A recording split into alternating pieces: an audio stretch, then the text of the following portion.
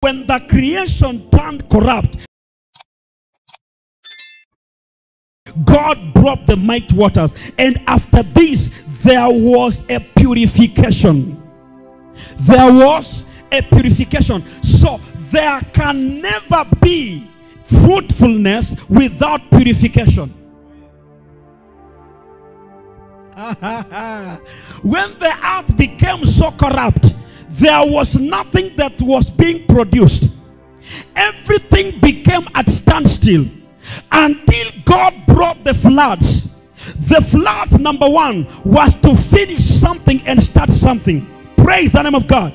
Just like you and me, sometimes there are things we do and we grieve the Holy Spirit, and God will release you in a process and begins to deal with you.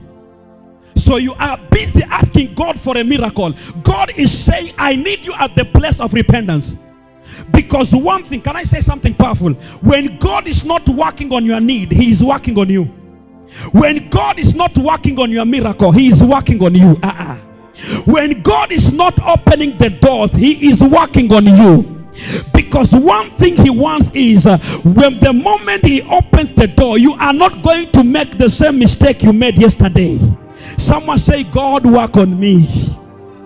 Say again, God, work on me.